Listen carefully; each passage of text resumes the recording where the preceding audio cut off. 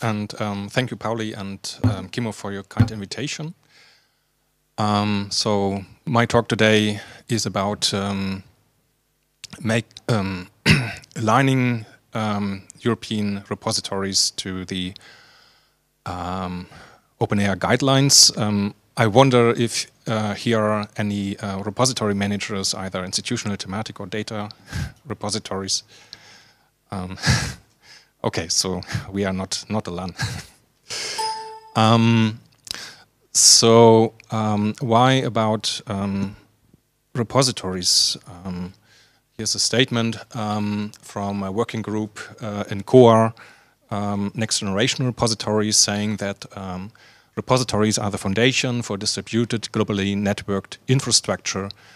And most importantly, they need to be collectively managed by the scholarly community, so following the principles of open science.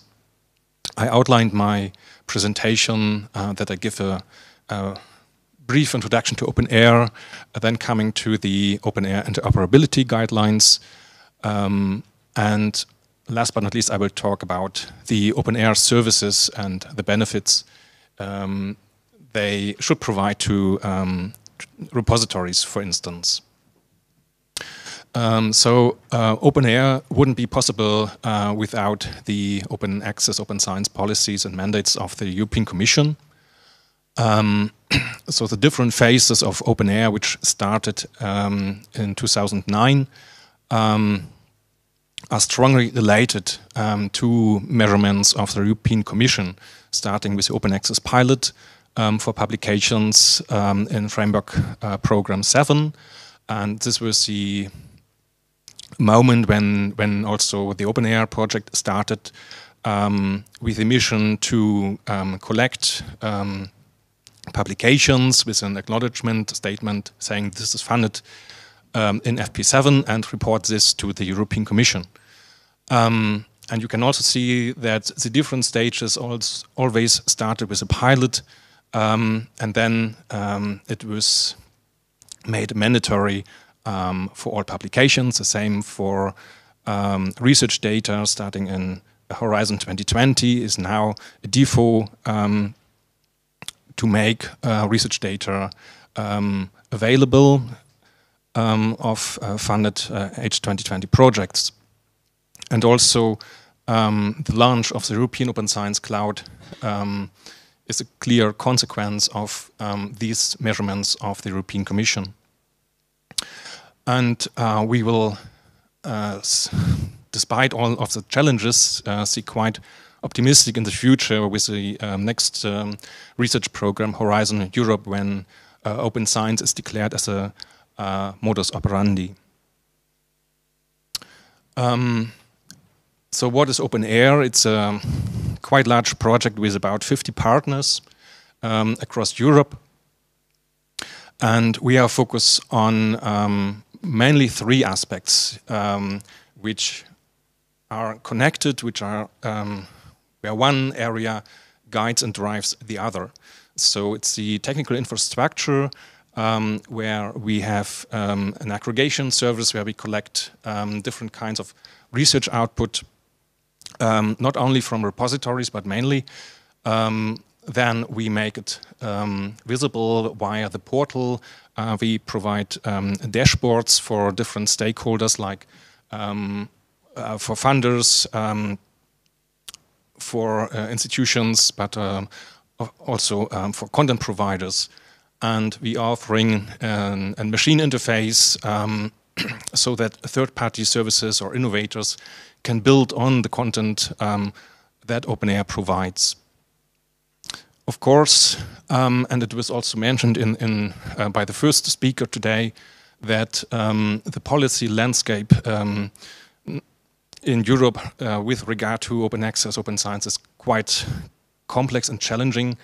And one of the aims of OpenAIRE was and is to contribute to the alignment of those policies, but also to work in the area of studies, to provide recommendations about legal issues, to overcome legal issues and intellectual property rights, for instance, especially with regard to research data.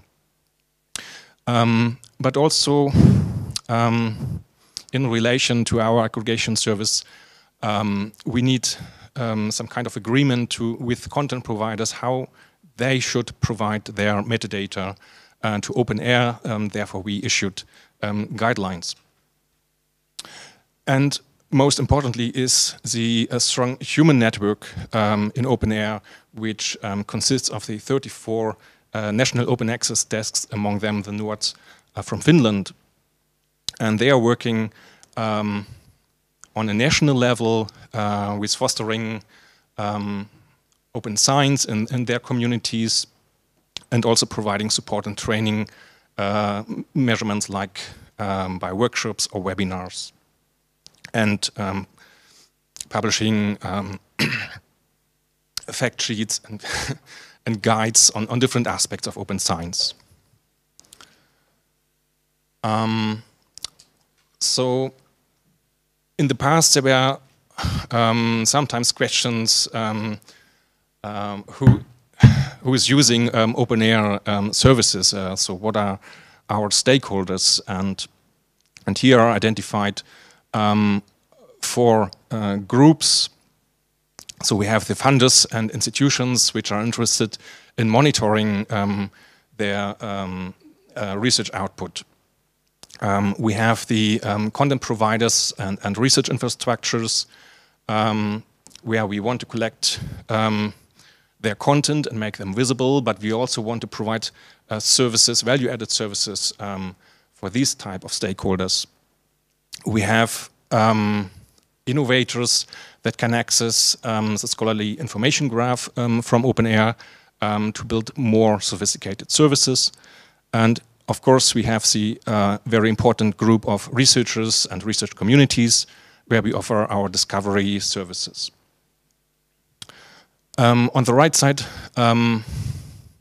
I've chosen just 2 collaboration projects and initiatives. Of course, OpenAIRE is connected to much more projects and much more initiatives, but I think these 2 are also related to repositories, because with a collaboration with EOSC Hub, which addresses 3 pillars like service integration to make the to provide a seamless information flow of research results among services between OpenAIRE and the federated infrastructures of EOSC Hub, but also to work together towards communication activities and producing training materials together, and of course also to align the different strategies of these projects. And I think this is an opportunity where all the content which we have in European repositories, to make them an entry point to the EOSC portal. But also OpenAIRE collaborates with the Confederation of Open Access Repositories, which is a global lobbying initiative for open access repositories. And here it is important to overcome the issues of data silos, to see repositories as data silos. It's important to make the content of repositories visible globally and connected with other scholarly output. And this is also an activity within CORE in the Next Generation Repositories Working Group, which analyzed several user behaviors and provide or promotes some technical solutions to upgrade the technology of repositories to a more web-compliant standard. OpenAIRE numbers, just a few. In our production environment, you can discover 25 million publications, where the majority is open access. We have collected and indexed 1 million of research data sets. we collect this information from around, or no, in other words, this content is available in about 14,000 content providers. We work together with 18 funders in Europe and worldwide in order to identify the research output from the projects funded by these funders. And so we identified at the moment 20.7 million grants.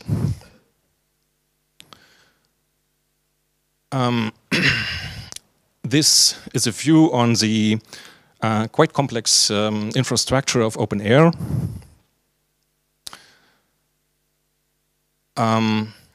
So we collect all our information from authoritative databases or registries like funder databases. We make use of directories for open access journals or directories of open access repositories or RE3 data for data repositories to identify the relevant data sources. We gather content in form of metadata, if possible also the full text files, and also we would like to track usage data or usage events from these sources. The content is then going through a pipeline of different services to normalize the content, which is then stored in the information database of OpenAIRE by generating an information graph of different entities, which provides main features like enriching the aggregated content, make them discoverable, but also offering a feedback chain to the users. The content is available for monitoring, for instance, that the funders can see the research outputs of their projects, but also for project beneficiaries to report their publications to their funders. The APIs are available for developers, and a couple of text and data mining services provide more sophisticated services that allow to assess evaluations or impacts or research trends. There are a few recent services released, like the Open Access Broker service, which I present at the end of my presentation, and the Scholarly Explorer, which allows exploring links between publications and data sets, which is actually also an outcome of an RDA working group. So I've shown you that we collect content from various types of data sources. And this has challenges, of course, with regard to interoperability. We collect different groups of research results, which are publications, data sets, software, and so-called other research products. And we identified that all these groups of research results can exist at the same time in each of these kinds of data sources, like institutional repositories, journals, data repositories, software repositories, and so on. So we need some kind of agreement, and so we started with issuing guidelines. The first were about the or addressing the textual publications in institutional thematic repositories, extended then by guidelines for data archives, for software repositories and other research products. And most recently, we also updated guidelines for CRIS platforms, which now also allows that we can aggregate content from current research information systems. So we can deal with rich research information in OpenAIRE. A complement to these guidelines is the OpenAIRE content acquisition policy, and this is needed for different reasons. One reason is that we extended our scope not only to collect open access publications or publications linked to projects, but to collect all kinds of research output regardless of their access status. And the content acquisition policy addresses different aspects. The one is that we need an agreement with content providers that OpenAIRE allows to reuse metadata and other files, for instance, for text and data mining, but also to agree on a certain level of content quality, which is then more refined in the OpenAIRE guidelines. We also want to serve different research communities so that we can link the content in OpenAIRE with domain-specific research results. We also want to enable reproducibility, and for this aim it is important that we can link publications with other research output, and we want to provide a monitoring, for instance, for funders. In December last year, we issued the most recent version of these guidelines for literature repository managers. It's still based on formats that are aimed for descriptive metadata, like doubling core and DataCite metadata schema. We consider here that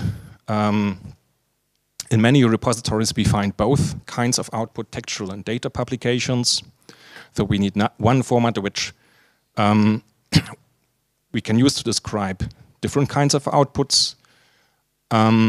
We make use of controlled vocabularies, which are also aligned with other OpenAIRE guidelines. The goals of these metadata guidelines are that we want to be able to discover and make the content citable. We want that the content is accessible and able for reuse. We want to contextualize the research output with other projects or with the related projects and other research artifacts, for instance, data sets. We want to support interoperability, which requires stable, persistent identifiers for the entities and the use of controlled vocabularies. We want to allow reporting, which requires references to funding information in the metadata. And we want to support text and data mining, which requires certain license conditions and also the provision where such files, for instance, the full text, is located. I don't want to talk much about the guidelines for quiz managers because we will have another talk in the afternoon about this topic and some early results. But I want to mention that from the OpenAIRE perspective, we see that the quiz can be used for different cases. As an institutional quiz, which, like a repository, exposes the research output, but also the funder quiz, which OpenAIRE could use as an authoritative database about the funding programs and projects, and the national quiz, which acts as a national aggregator of research information. In this slide, I show the current compatibility of the data sources in OpenAIRE. On the right side, it's a compatibility level for repository data sources, which in some are about 980. And on the right side, the compatibility level for journal data sources. What we can see here is that the majority of data sources still comply on the very basic level, so expose descriptive metadata, where we often miss some more information like links to other research output, or are missing links to funding information. Here's a list of a few challenges we are faced in our daily work when we aggregate content from repositories. The problem of missing values, the problem that we are missing links and identifiers. Still quite often controlled vocabularies are not used or not in the agreement we offer them in the OpenAIRE guidelines, or the metadata descriptions are not comprehensive enough, so they provide just the mandatory values, which limitates the abilities of discovery and reuse. So what are OpenAIRE services which repositories could benefit from? So I present here a few of OpenAIRE services, but want to limit on the last three ones, which is the registration and validation service, the open access broker service for content enrichment, and the usage statistics service. You can also find all these services in the EOSC service catalog, which is, so it is already integrated there. For repository managers, OpenAIRE offers a content provider dashboard where a repository manager can register with an account and register and validate its data source. It can subscribe to the open access broker service to receive notifications on specific metadata records, or it can also join the usage statistics service. The registration is quite straightforward. To choose the type of data source and then go to a few steps to register the interface of the repository. We try always to reuse information from existing directories like OpenDoor or Re3Data. Features for repository managers are that they can view the validation history. It's also in preparation to provide a continuous validation, so not only at the time of registration of the data source, but also each time the repository is harvested or aggregated, which can then be seen in the collection monitor. The broker service is an opportunity to complete or provide additional information about open access, about the metadata records in a repository. And this addresses different aspects like completing information about persistent identifiers. Then the problem, for instance, that a publication in a repository is not available as open access, but in another repository or journal, the open access version might be available, so this information can then be enriched. Enrichment of project information, of classification of subjects, or abstract information. The usage statistics service is an opportunity to where OpenAIRE tracks usage events from the repositories about the views and downloads, and then calculates counter-compliant usage statistics. The advantage in OpenAIRE here is that we can, thanks to our did application service, accumulate the usage of a publication which is stored in different sources, and in this way to provide a more comprehensive view of the usage of a publication, for instance. And this is how it looks like in the dashboard and in the portal, so we can provide statistics on the level of the whole repository, or as a view of a specific item of a specific publication, for instance. And that's it.